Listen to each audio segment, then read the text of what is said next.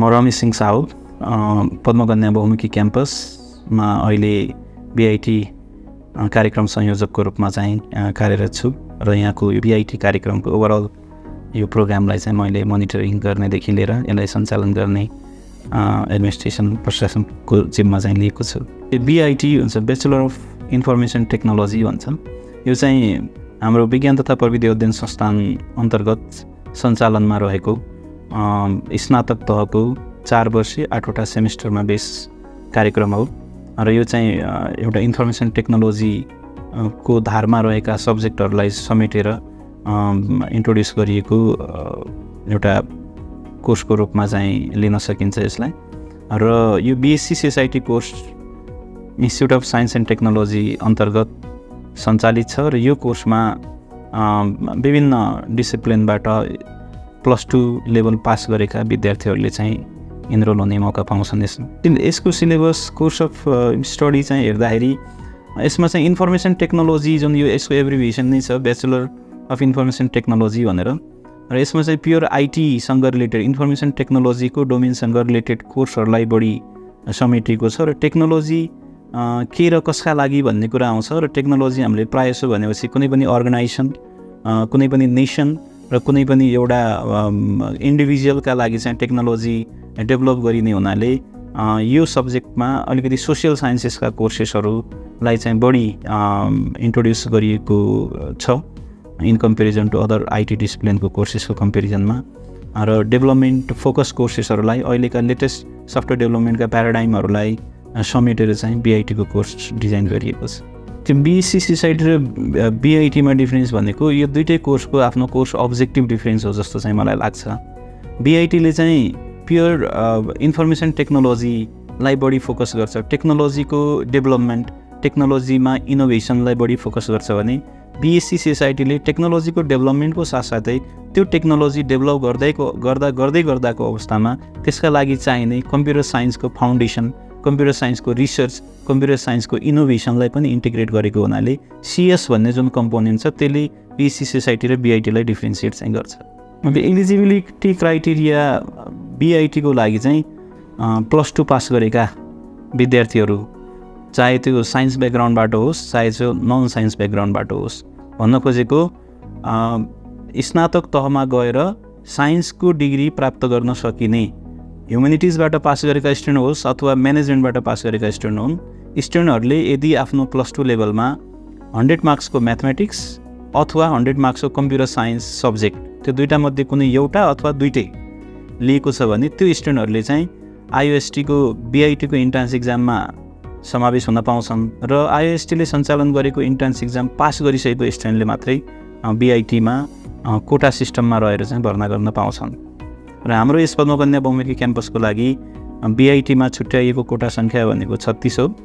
36 कोटामा हामीले युनिभर्सिटीले सञ्चालन गरेको इन्ट्रान्स इक्जामको मेरिट त्यसको चाहिँ स्कोरको बेसिसमा मेरिट लिस्ट पब्लिस गर्छौँ र मेरिट लिस्टमा परेका स्टुडेन्टहरूले चाहिँ बीआईटी पढ्न पाउँछ। कोस्टको बारेमा कुरा गर्दाखेरि यो बीआईटी कोर्स पढ्नको लागि यस पद्म कन्या बहुमुखी क्याम्पसमा लाग्ने जम्मा शुल्क भनेको 3,60,000 छ र जसमा एडमिसनको ड्युरेसनमा चाहिँ स्टुडेन्टहरूले सेमेस्टर शुल्क, भर्ना शुल्क, सेक्युरिटी डिपोजिट र फर्म फी गरेर 81,000 पे गर्नुपर्छ र जम्मा 8वटा सेमेस्टर पास गरिसकुन्जेलसम्म विद्यार्थीहरूले चाहिँ तिर्नुपर्ने शुल्क 3,60,000। स्कलरसिपको पनि विज्ञान तथा प्रविधि अध्ययन संस्थानको छात्रवृत्ति सम्बन्धी कार्यनिर्देशिकाभित्र रहेर हामीले विद्यार्थीहरूलाई छात्रवृत्ति प्रदान गर्दै आइरहेछौँ। त्यो छात्रवृत्तिमा जेएनदार छात्रवृत्ति र निःशुल्क छात्रवृत्ति नै रहेको छ। जेएनदार छात्रवृत्तिमा 2 जना विद्यार्थीहरू सेमेस्टरमा प्रथम र द्वितीय स्थान हासिल गर्ने 2 जना विद्यार्थीहरूलाई हामीले सेमेस्टर शुल्कको 97% 50,000 सेमेस्टर शुल्क छ भने 47,500 हामीले चाहिँ स्कलरसिपको रूपमा दिन्छौँ। 2,500 मात्रै विद्यार्थीहरूले पे गर्नुपर्छ। र निःशुल्क छात्रवृत्तिको हकमा चाहिँ भर्ना कोटा सङ्ख्याको 10% विद्यार्थीलाई छात्रवृत्ति दिने जुन प्रावधान रहेको छ त्यही अनुरूप नै हामीले 36 कोटा सङ्ख्यामा 4 जना विद्यार्थीलाई निःशुल्क छात्रवृत्ति चाहिँ प्रदान गर्छौँ। र त्यसको साथसाथै विद्यार्थीहरूलाई चाहिँ सेमेस्टर 8वटा सेमेस्टर पढुन्जेलसम्म चाहिने नेसेसरी जुन टेक्स्ट बुकहरू, रेफरेन्स बुकहरू छन् त्यो टेक्स्ट बुक र रेफरेन्स बुकहरू पनि डिपार्टमेन्टबाट नै हामीले विद्यार्थीहरूलाई प्रदान गर्दै आइरहेछौँ। र साथसाथै स्टुडेन्टहरूको प्रोफेसनल करियर डेभलपमेन्टको लागि चाहिने नेसेसरी सफ्टवेयर डेभलपमेन्टका कोर्सेसदेखि लिएर अनि हार्डवेयर ट्रेनिङका कोर्सेसहरू, नेटवर्किङका कोर्सेसहरू, अनि सफ्ट स्किल डेभलपमेन्टका कोर्सेसहरू, लिडरसिप डेभलपमेन्टका कोर्सेसहरू र विभिन्न किसिमका वर्कसपहरू गराउने, सेमिनारहरू गराउने, अनि हेकाथनहरू गराउने, विद्यार्थीहरूलाई चाहिँ क्विज कम्पिटिसनहरूमा, आइटी क्विज कम्पिटिसनहरूमा पार्टिसिपेट गराएर उनीहरूको चाहिँ स्किल डेभलपमेन्टमा हामीले ध्यान दिँदै आइरहेको छौँ। आइटी भनेको एउटा यस्तो डोमेन छ जसको लागि चाहिँ हामीले कतै गएर जब खोजिराख्नुपर्छ जस्तो चाहिँ लाग्दैन। यो चाहिँ जब सिकर भन्दा पनि जब क्रिएटर डोमेनको रूपमा चाहिँ आउँछ र आइटीमा आफूसँग स्किल भएका विद्यार्थीहरूले आफै आफ्नो चाहिँ इन्डस्ट्री सेटअप गरेर विभिन्न किसिमका इनोभेसन र डेभलपमेन्टको सेक्टरमा चाहिँ कन्ट्रिब्युट गर्न सक्छन्। त्यही भएर बीआईटी पास गरिसकेका विद्यार्थीहरूले चाहिँ जबको लागि मार्केटमा धाउनुभन्दा पनि आफूले चाहिँ एउटा सफल उद्यमीको रूपमा आइटी इन्डस्ट्री सेटअप गरेर अरूलाई पनि जागिरको अवसर चाहिँ दिन सक्छन् जस्तो मलाई लाग्छ। बीआईटी एट पद्मा कन्या मल्टिपल क्याम्पस भनेको पद्मा कन्या multiple campus centrally located, accessible for all the students from anywhere, जहाँबाट पनि सजिलो छ एक्सेस गर्न।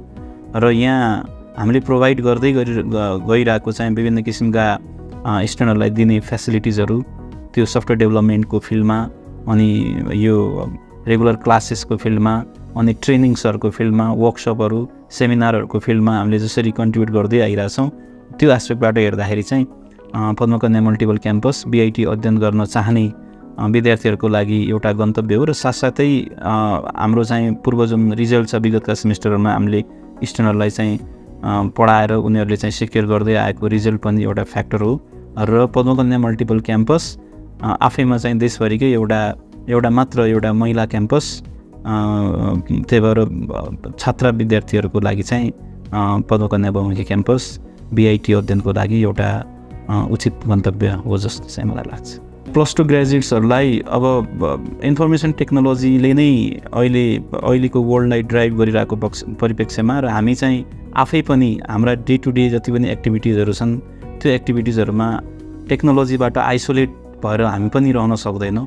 अबको फ्युचर भनेको टेक्नोलोजीले चाहिँ ड्राइभ गर्ने हो। अबको एरा भनेको टेक्नोलोजीको एरा भएको हुनाले सबै विद्यार्थी भाइ बहिनीहरूलाई चाहिँ कुनै पनि कोर्समा इनरोल हुनुभन्दा अगाडि त्यो कोर्सको फ्युचर पर्सपेक्टिभ के छ भन्ने कुरा चाहिँ हामीले बुझ्नुपर्छ।